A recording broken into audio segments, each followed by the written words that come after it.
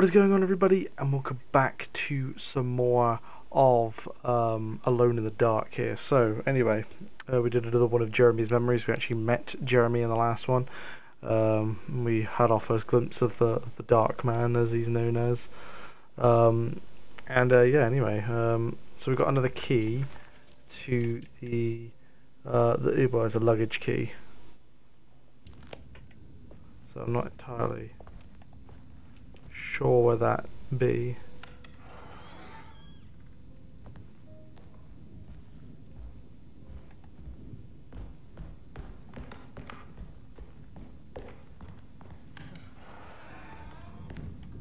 It might be this chest. It is Barlow's lens. Telescope. A telescope lens. Why would he lock that up? Jeremy had found a way. Use the telescope in the drawing room to look for answers in the stars. So the drawing room.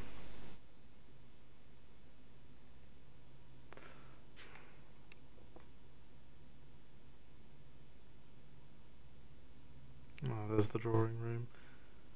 So it's on the floor below.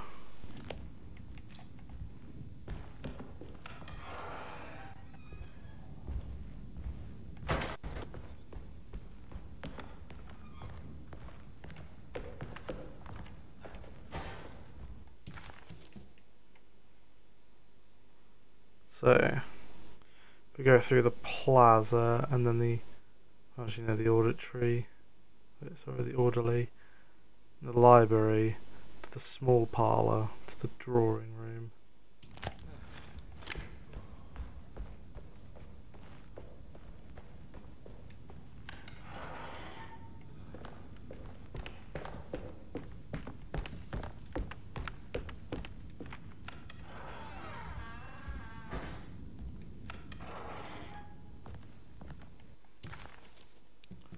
So yeah, we should be in the library.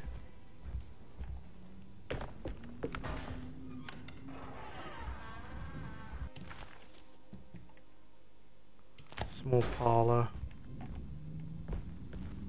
So this is the drawing room in here.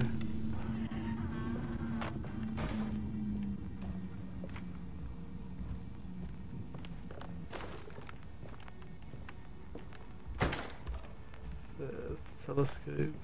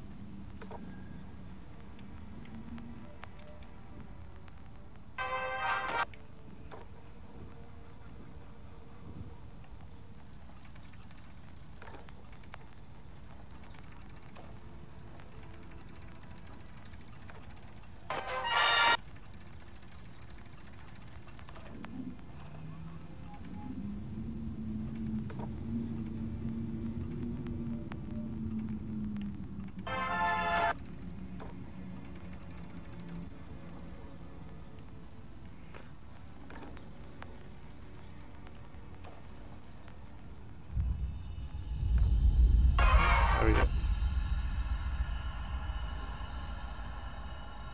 Whoa.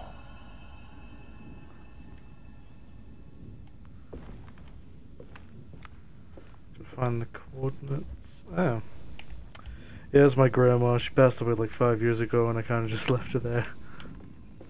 It's just Jeremy for you. Ah.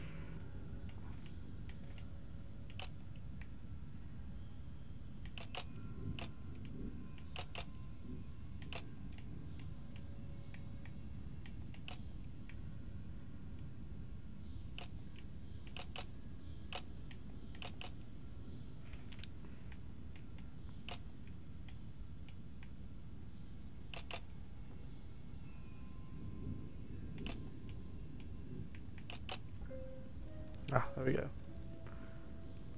947. Whoa, what's going on? It's dialing in something all on its own and it's showing the way to another memory? Where is that?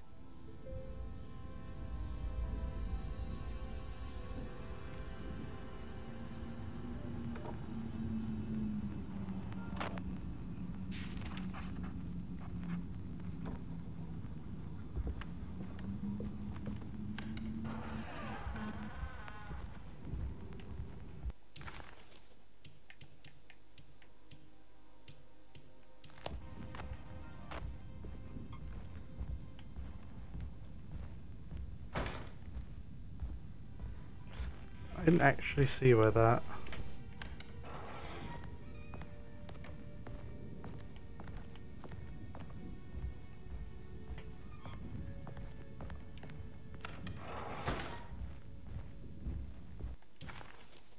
Another world. The dining room. Where am I right now?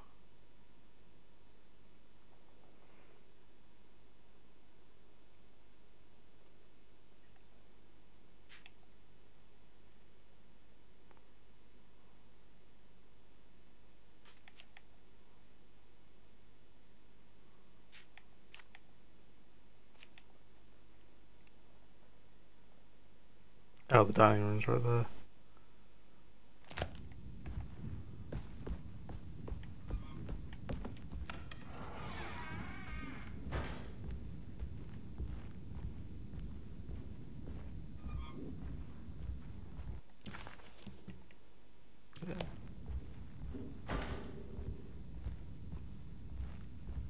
Here we go.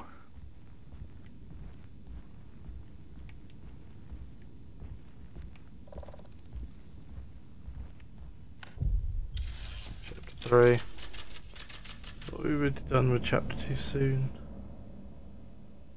And we are.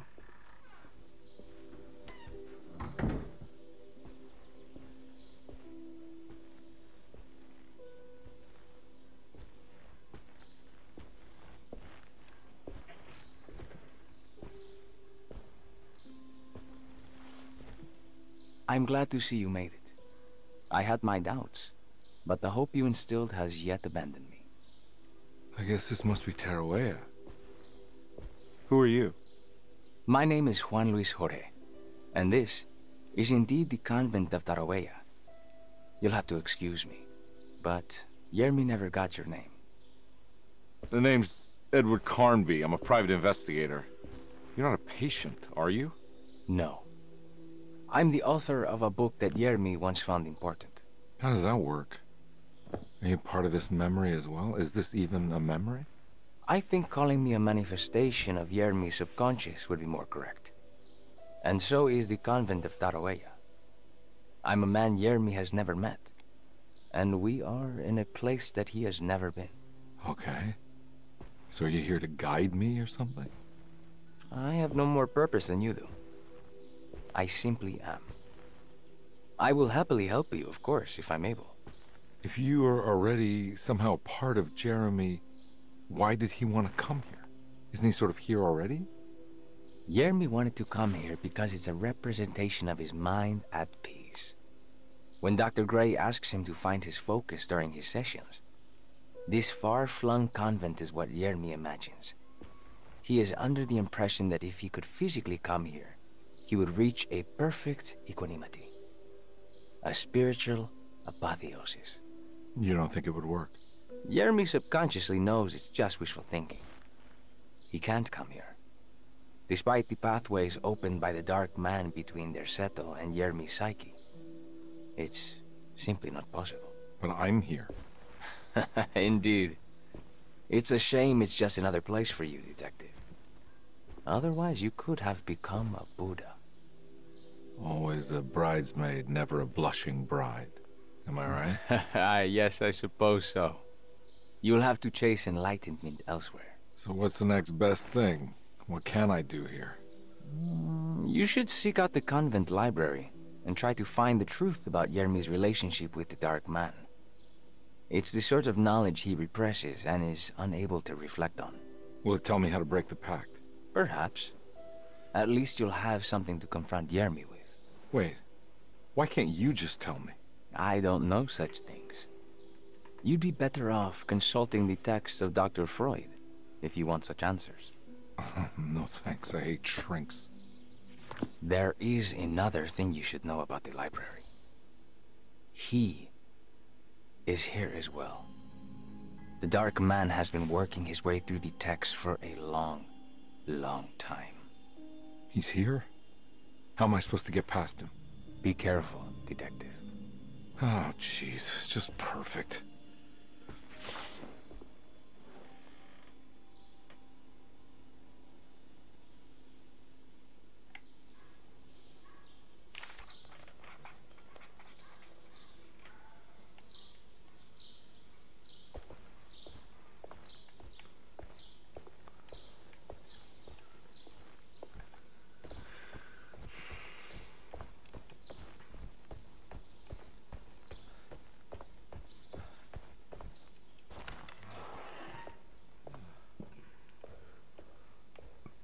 Hmm.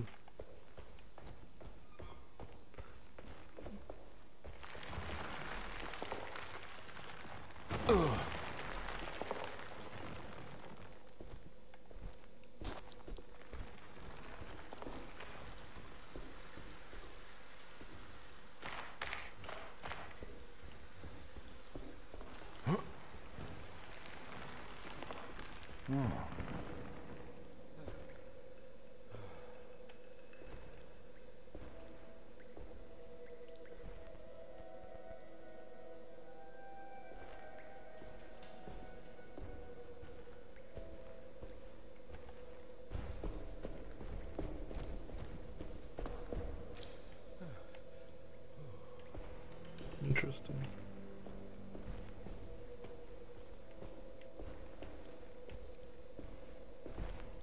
There's something missing.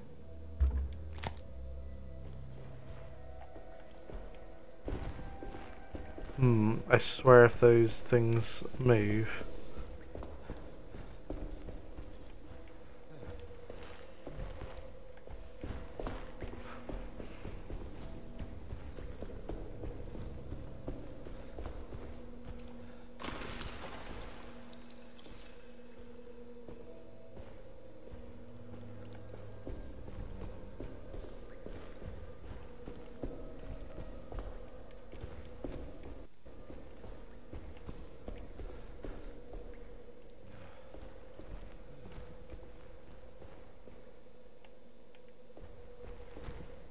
There's something missing. Oh, right, go around here.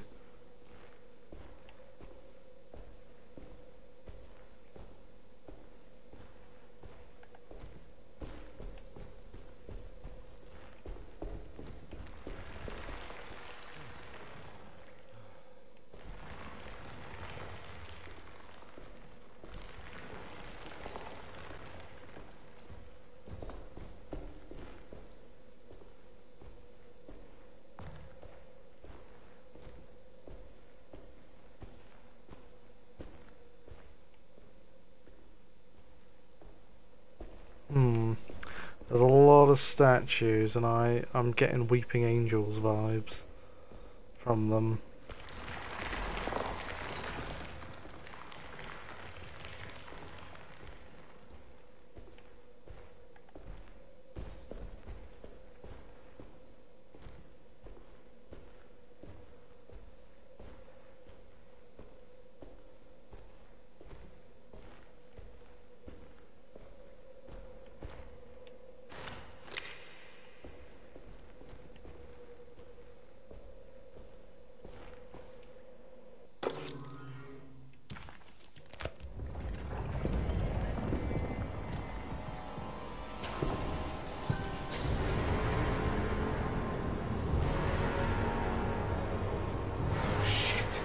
Why do you have to manifest your worst fears, Jeremy?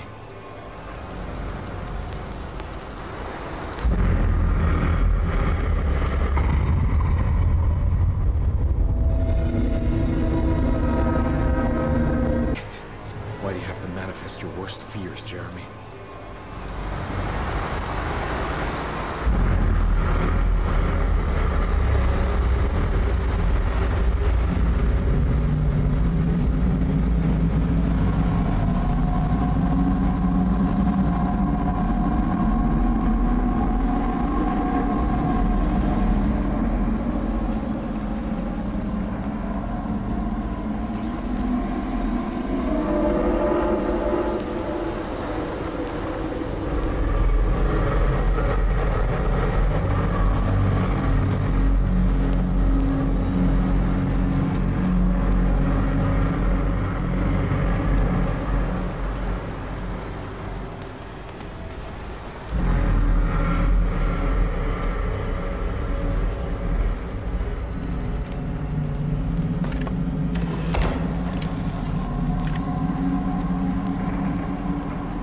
Go down the ladder, go down the ladder. Are you dead? Go down the ladder. Jesus Christ, game. It's a simple fucking ask. Go down the fucking ladder.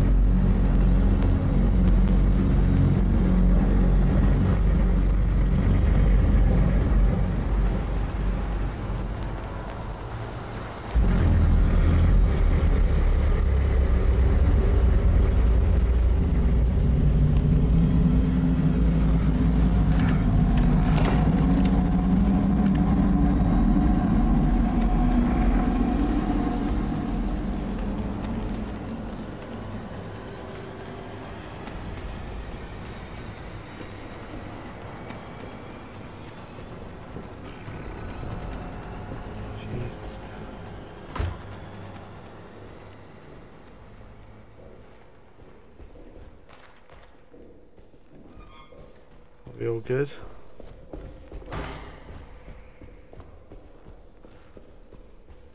I'm alright, thank you, Emma. Cheers though for the fuck, I can't think of what I was gonna say. Thanks for the offer, that's it.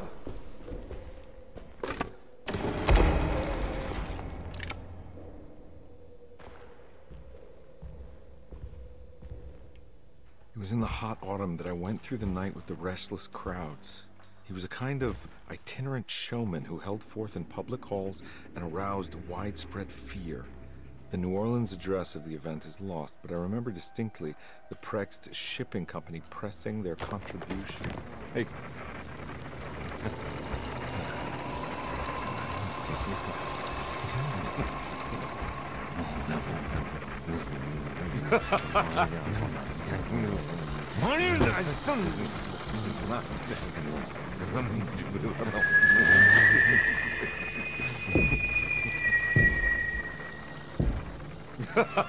Detective! Juan! Juan!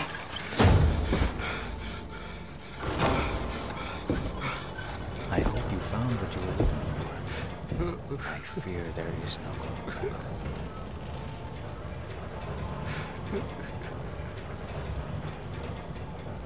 I was so close. There must be something I can work with. Come on, Garnby, think. Think! The shipping company. Prext. Right. Good luck, detective.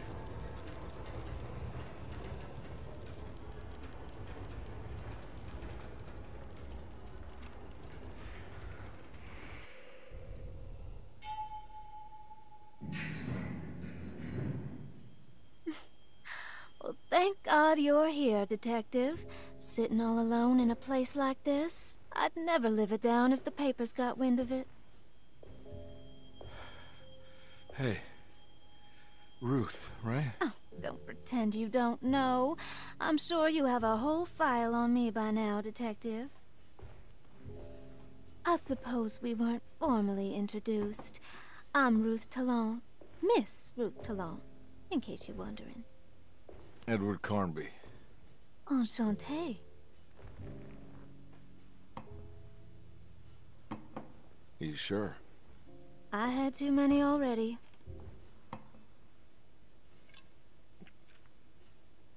Nice. It's good. I know. I have great taste, Detective. I heard you're trying to break Jeremy's promise to the Dark Man. Yeah. Do you know anything about that kind of stuff? No, but it makes you wonder. If he made a promise, can't he simply stand by his words?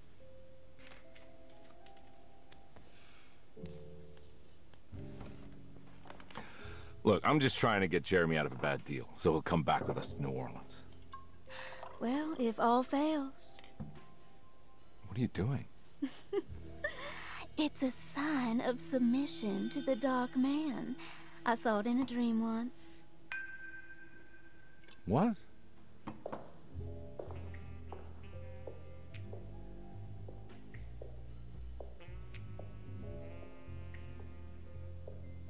You don't know the Prext shipping company by any chance? I do. They made big money during the war. Their waterfront office is just over there. How did you do that? Do what, Detective? Bonne chance. Hey, have you seen Emily Hartwood anywhere? Are you trying to make me jealous, Detective? No, I haven't seen your doll anywhere.